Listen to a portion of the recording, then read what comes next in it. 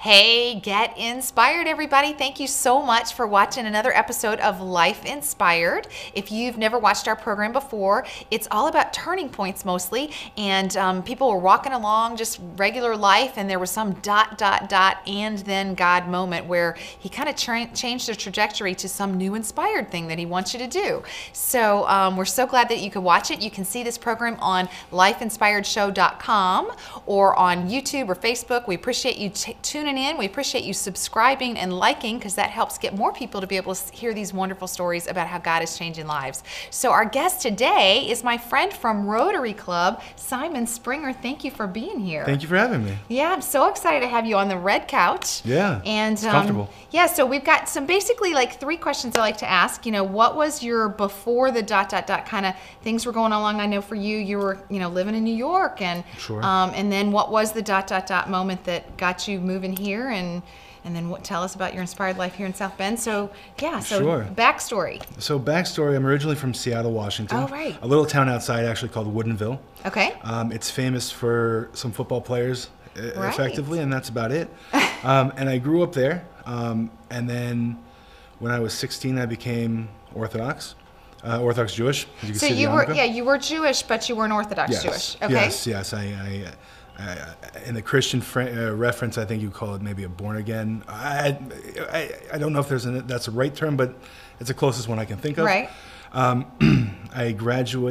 spent 2 years in a Jewish high school in Seattle, and then I spent 1 year in Israel in a rabbinical right. college, and then I came back to Seattle, and I went to the University of Washington. Okay. And then I despised college. I really? Just it was kind of. It didn't kind of mesh with my lifestyle. Okay. Kosher, the Sabbath, Oh, right. just a more conservative lifestyle. And I spent 3.5 years there, and then I gave my parents an ultimatum that either I'm going to go finish my degree in New York Okay. at a rabbinical college, or I'm going to move to Israel, which is still a goal of mine at some point or another, but I'm here for now. Right. So I went to New York. My parents sent me to New York. Okay. And I went there, and I was there for 15 years. I met my wife. I had 3 kids, finished my degree, thankfully, and just kind of, 15 years is a very long time. Right. It's a very long time, Right. and if I'm only 38 years old, it's a long time.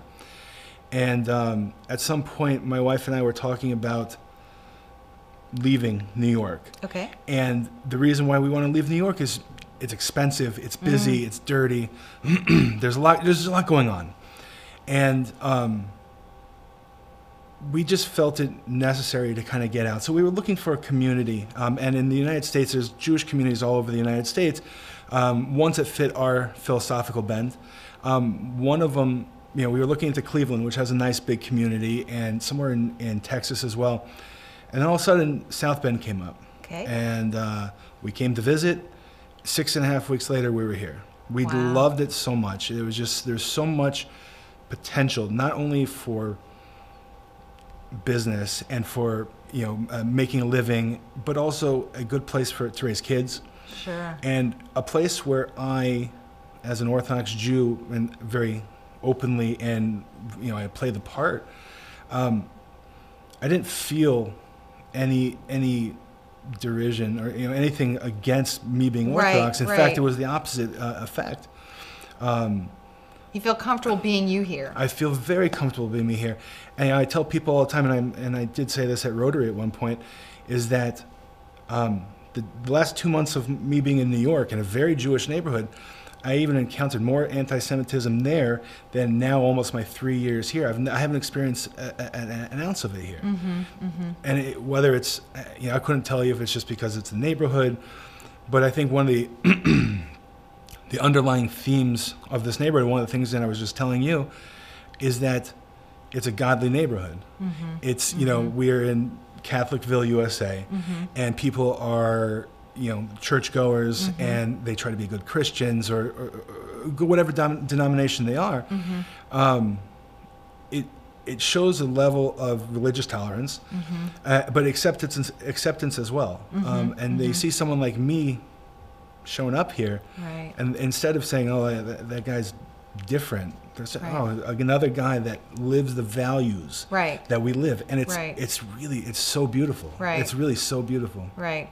So like we're in Rotary together. Yes. And the Rotary motto is service above self. Yes. So it's all about thinking of others, putting others first. And Simon knows that I'm a Jesus follower, and he said, you know, the first commandment was love God, and the second was love others. And that's kind of how I always want to live my life, is love God and love others. And I feel like, you know, Rotary's like that. Yes. And yes. I agree. I've been in your neighborhood before, and I love where you live. I don't know your specific house, but I know the neighborhood you live in, and it's really awesome to see people loving God and loving others wherever they go.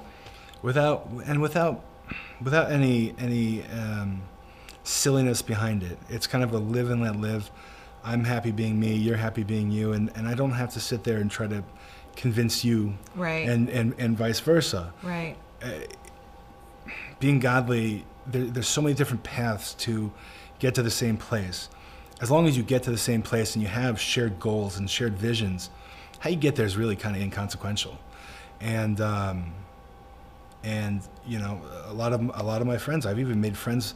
You know, we make the joke: a rabbi and a pastor walk into a coffee bar, and it's happened.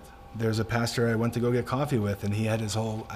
You'll have to excuse me. I don't know if it's the right clerical collar. Yeah, the clerical collar and all that stuff, and then me looking as I do, and you could see people's heads kind of go, "There's a joke here," and I don't know if it's appropriate to say it, but I'm gonna laugh anyway. And then, you know, we got past it and we had a cup of coffee together. It was really nice, you know. And it's really nice. It's like I said, it was a nice neighborhood. It's nice. It's nice to be able to be comfortable who you are, without feeling any sense of, you know, you're the other, which is always problematic, just in general. Right. So. And I didn't think to ask you before we were on air, so I don't know if this is okay to ask you, but what exactly happened when you were 16 that made you go, oh, no, I want to be Orthodox? What exactly turned you at that point? So, where I grew up, Seattle is generally a less religious place. Now, there's, you know, certainly there's religion and stuff like that. You never, everywhere, but it just happens to be a less religiously oriented place. Okay. And I grew up non-religious. Both of my parents are non-religious. They're very proud Jews, but more culturally. And you know, side note: the last time anyone in my family, in the Springer family line, was religious was in the 1600s. I did a little bit of genealogy. Wow. And there's, you know, another story behind there. But regardless. As a kid, as you do, you kind of fall. It's easy to fall into the wrong crowds, especially if you don't live a life that has some guidelines. And my parent, I wasn't a bad kid. I wasn't stealing. I wasn't. But you get it. You fall into the wrong crowds, and you do silly things. And Seattle being kind of the culture it is, you kind of, whatever. So by 10th grade, I was, you know, just being a stupid teenager, and my parents. In that time, the Jewish high school was the number one school in the state of Washington. Wow. So if you graduated with a 4.0, let's say University of Washington would take you, would have like a 4.3 GPA, 4.4 GPA. It was a really good, it was almost a preparatory school. Wow. So I had the ability, because I was Jewish, to go to that school. My parents sent me, you know, kind of put me on the straight and narrow. And then, so I got the letter saying I was in on my birthday, in the middle of the summer. Wow. And they said, you're going to have to wear a yarmulke. You have to wear the tzitzis, the fringes that you see here. Okay. I said, okay. Because the school was Orthodox. Yeah, the school was Orthodox, and you play the part. And I said, okay. So my mom bought them. I don't even no idea where she got them. And so that was the beginning of the journey. Okay. The beginning of the journey is like, I was doing it because everyone else was doing it, and I didn't really understand it. But I did it, and so, I mean, what did I know? Right. I kept kosher to what I thought would be kosher, etc. The transition to me becoming from observant to, in the Yiddish term, frum, which means there's actually a thought behind it. There's actually maybe feel. God. Yeah, I want to. This lifestyle is for me. It's deeper than just kind of like that surface, whatever. was I was in rabbinical college in Israel, in a neighborhood called Beit Vegan, which is kind of right on the outskirts of Jerusalem. And we took a trip up to the city of Tzfat, which is the north near the Galilee. Okay. The Canary of the Galilee, that area. And it was Friday night, so that we're starting the Sabbath and we're starting all that stuff, and we're in a synagogue that is easily several hundred years old. I know it was built probably in the 1400s, but they called it the Rabbi Yosef Karo Shul, and he was around the 1500s, maybe 1600s, whatever. And throughout the years, there was earthquakes in that area in the 1800s, so all the windows were just like a little off. Wow. And it was all those big stones, like just beautiful, absolutely beautiful. So the sun's going down over the rolling hills of the Galilee. And I'm looking at the Kinneret, which is the lake, the Galilee, the lake. The Sea of Galilee? The Sea of Galilee, I'm sorry, Okay. yes. Okay. In modern Israeli terms, they call it the Kinneret. When you hear the Kinneret rose, it means that they're getting a nice enough. Tide? They're getting the nice enough rain because it's the main water source for the state of Israel. Oh, okay. So I'm looking at this beautiful picturesque picture through a cockeyed window, and you start getting the feelings, whatever the feelings, and then there's singing and there's dancing. We're saying the Friday night prayers, and I'm 6'5", and at that time I was much heavier. And this guy must have been 7 foot, and just a big guy. And he was Hasidic, he had a big beard, and he had the side locks. Right. And he grabbed my hand, and we started dancing, and his big booming voice, just something about it, just like stars aligned, everything clicked, and I went, yeah, I want that. I hear, like I'm right there. That's awesome. And then throughout the years, that was 1999, 2000s, and today, we're in 2020 now. So throughout the years, I've grown in different ways. I've different philosophical bends within that Orthodox Judaism. Right. I'm more Hasidic now. I'm more what in Israel, if you hear the news, you hear the Haredi, which just means someone who trembles before God. I'm more that bend than I was previously, but the underlying theme remained the same, that there's something very special about this lifestyle for me. And I wanted to live that lifestyle. I wanted to live the lifestyle that people told me I should be living. Not religious people, but the people that picked on me for being Jewish.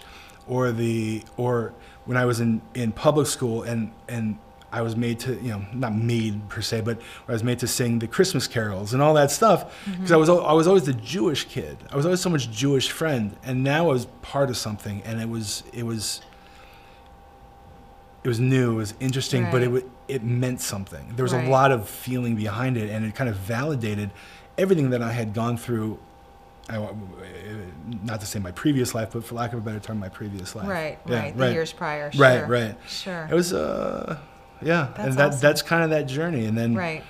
here, I've been Orthodox for about 20 years, 22 years, and here I feel like I've kind of cemented it now. In New York, you're a number. And not a bad way, just like there's so many options, synagogues, schools, kosher restaurants, all that stuff. You just kind of fall into a rut or, just a singular way of doing things. Here, because of the lack of options, we only have one Jewish school. Technically 3, because we have a boys' high school and a girls' high school, and then the Okay. day school. 2 Orthodox synagogues, I'm sorry. 1 place to get kosher meat and cheese and, get a Right. burger. Right.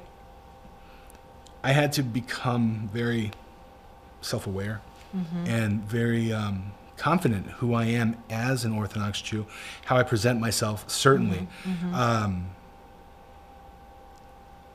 And it's probably, besides for the amazingness of the area, it's probably the best move I've ever made, because it made me stronger in my faith, and it made me stronger in my practice.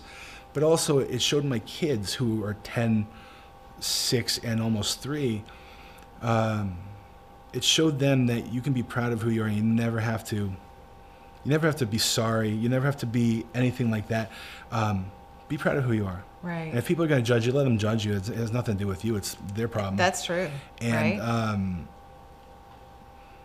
You know, when I see my little girls and they're wearing skirts and, you know, they're, you know, the necklines and they wear shirts at least up to their elbows, they present themselves as little Jewish girls, and they're not afraid to do it. And they're running, playing on their bikes in the neighborhood, and all of our non-Jewish neighbors know, first of all, on the Sabbath, don't ring the doorbell if you want to talk to us. You can just knock on the door or walk right in, because, you know, we're ready to have you.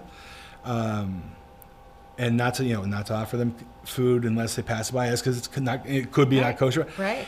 And everyone's been so willing and accepting to do so. It's been amazing. It's That's just awesome. And